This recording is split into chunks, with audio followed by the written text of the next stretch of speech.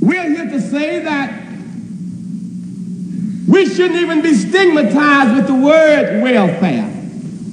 For the rich, it's called subsidy. For the poor, welfare. When Mr. Pullman's railway or his boxcars, when he overextended himself and when he flunked, the government compensated or subsidized him. Call that subsidy and put Mr. Pullman on welfare. They subsidized him. The state of Illinois, 90 cents out of every dollar on these highways come from Washington. The state of Illinois is on welfare. The whole state is on welfare. They're talking about a state income tax. And they're talking about raising hundreds of millions of dollars in Illinois. But if that money is going to be spent on highways, if it's going to be spent on earmarked funds for thoroughbred horses and for grade crossing protections, then I'm against it. If it's going to be spent for our school children, if it's going to be spent for hunger, then I'm for it. People are unemployed today not because they're lazy. People are unemployed not because they don't want to work. The fact is, some of you gathered here have worked the hardest and the longest on the nastiest jobs. And the technology that we work to produce has rendered us economically useless. The only question left for leadership is, will today's unemployed group be seen as the success of America's economy? The Penny Sightseeing Company runs daily tours of the 5-square-mile area that is home for 500,000 Negroes and Puerto Ricans. The company is owned by a Negro couple, Claude and Penny Ruffin.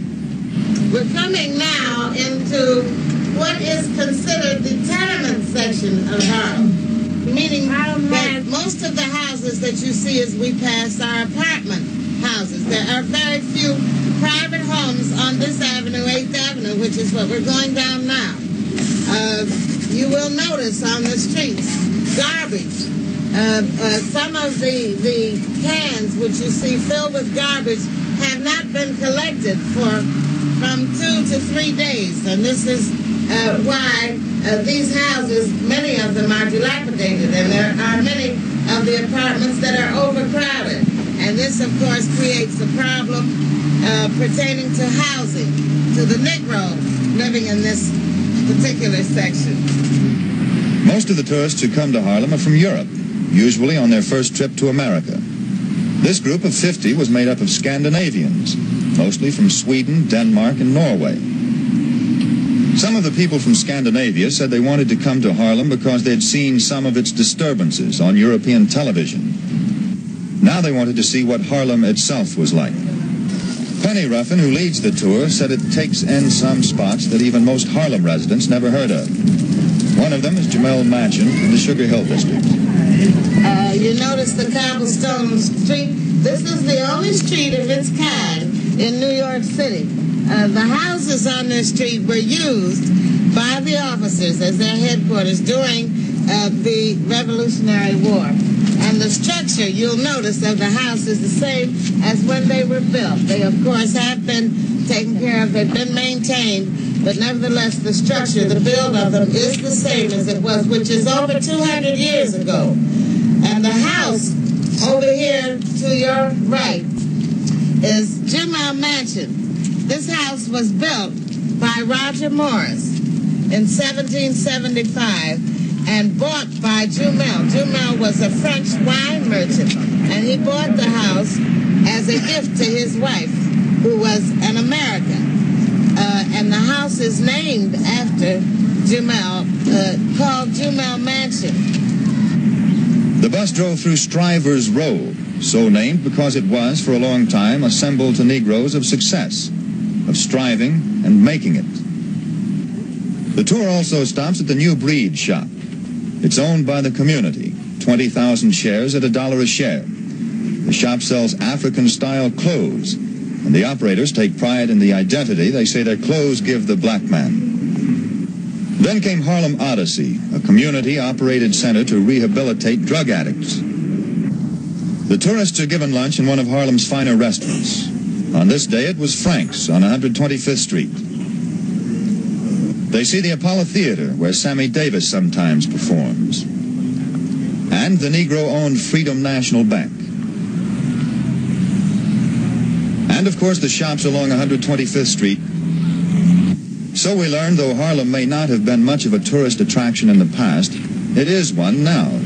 And because of that, the community is able to dispel some illusions of at least those people who take the time to come see it, to wipe out some misconceptions that come from bad publicity or miseducation, to show people that Harlem is not really all slum and not in a constant state of turmoil, not to mention violence.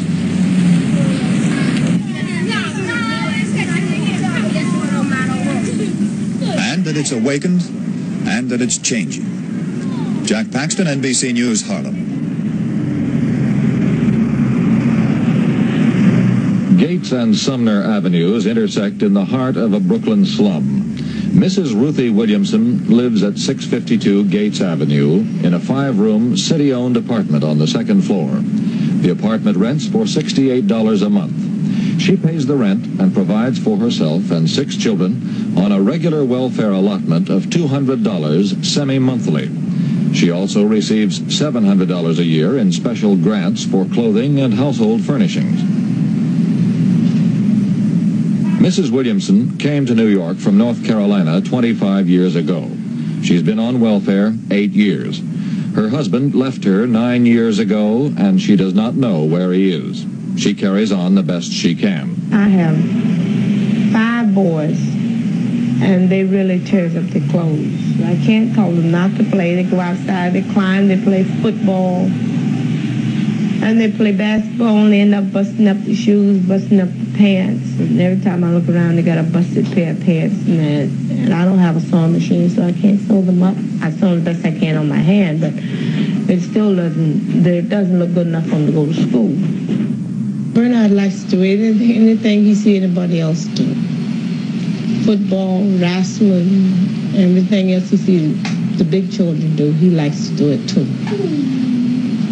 He has that car everywhere he goes. He has a car. I had some smaller cars, but I had them in my pocket yesterday and I lost them. That's why I didn't get that large one.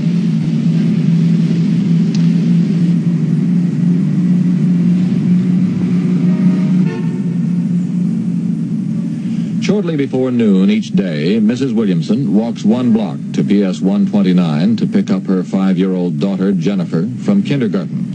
3-year-old Bernard is always with her, unmindful of the surroundings he has known all his life.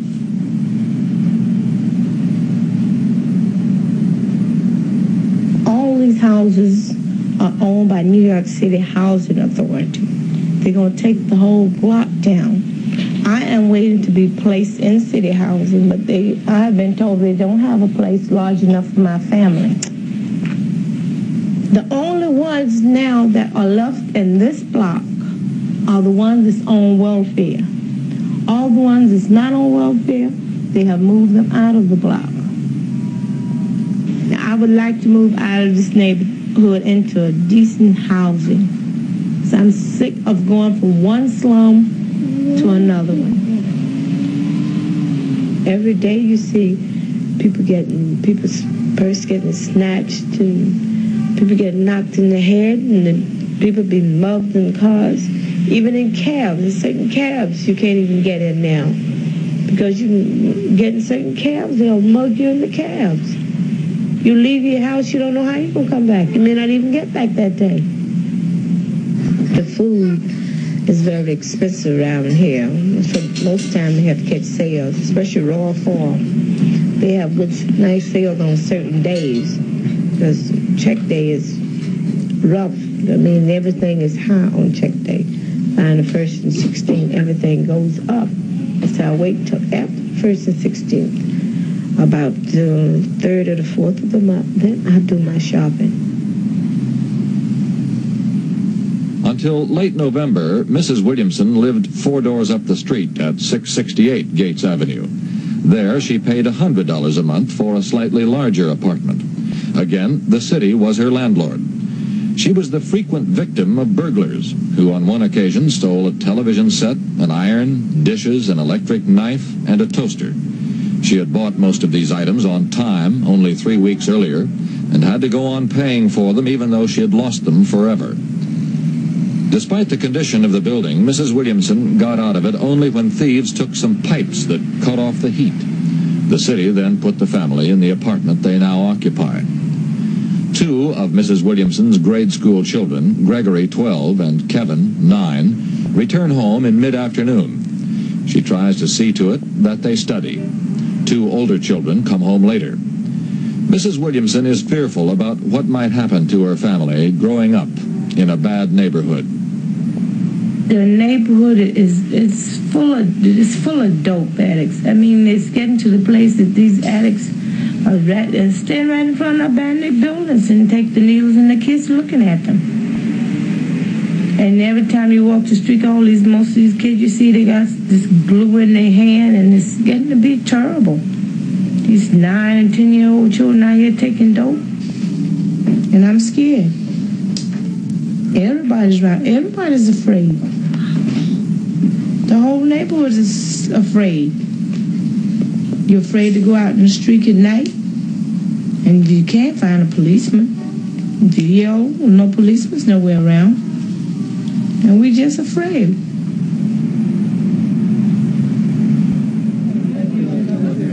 Check day comes twice a month, normally on the 1st and the 16th. The checks are usually mailed out, but not always, and check day invariably finds the welfare centers crowded with clients looking for their money. Most welfare clients do not have bank accounts. They have virtually nothing to save and very little use for personal checks. So they generally deal with storefront check cashers. There's a fee involved, 0.5%, plus a small carrying charge. The rates are set by state law.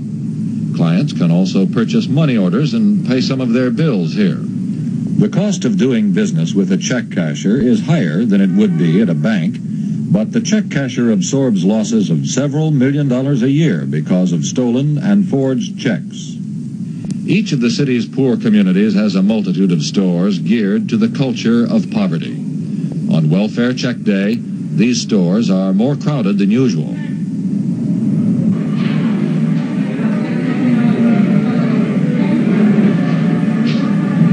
The markets under the railroad tracks on Upper Park Avenue are very popular. The poor come from all over Central and East Harlem to shop for bargains. They come here partly because at many food stores in their own neighborhoods, the sales come off and the prices go up on welfare check day.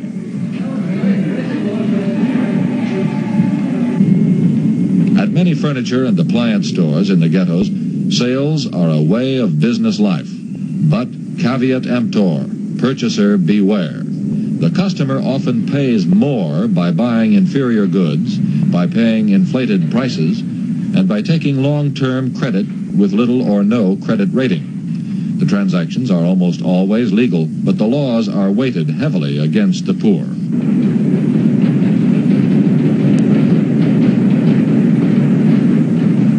Housing is an unending problem for people on welfare. However, relatively few clients live in such squalor as the occupants of 2 5-story buildings just off Park Avenue on 123rd Street. The block has been a hangout for addicts and derelicts, and welfare clients who live here have frequently been mugged or robbed on or shortly after check day. The building at 105 East 123rd Street, owned by Benjamin Wilk of 390 Wadsworth Avenue in Upper Manhattan, is a rooming house for singles and doubles. The rooms are connected to long hallways which lead to a common kitchen and toilet. The Department of Rent and Housing Maintenance told NBC News it most recently inspected this building in September. At that time, according to a department spokesman, an inspector found that 13 of 15 previous violations had been removed. The 2 remaining were for broken glass in public hallways. The spokesman said it was possible more violations would be found when the place was inspected again. The rooms are small. It does not take much furniture to make them overcrowded. The hot plate did not come with this room. The occupant, who did not wish to be identified, refuses to cook in the common kitchen. The rent for this room is $15 a week. Since the occupant is on welfare, the rent is paid for by the city. The adjoining building at 107 East 123rd contains family apartments. The owner is listed as the Elkhart Realty Corporation of 22 East 40th Street in Manhattan. Elkhart is headed by a man named Henry R. Kahn. The Rent and Building Maintenance Department said this building was also inspected in September, and at that time was found to have 15 pending violations. Those included rubbish in the courtyard and painting violations. The department spokesman said such violations can be taken to court if not cleared up in 30 days. But court action had not been taken as of last week.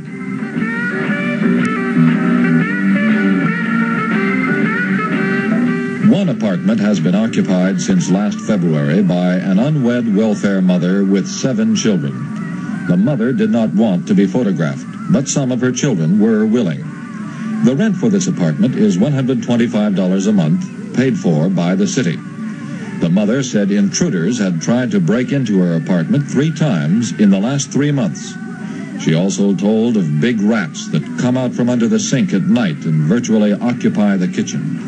So far, no one in the family has been bitten. The family has lived through a lot and is prepared for another Christmas.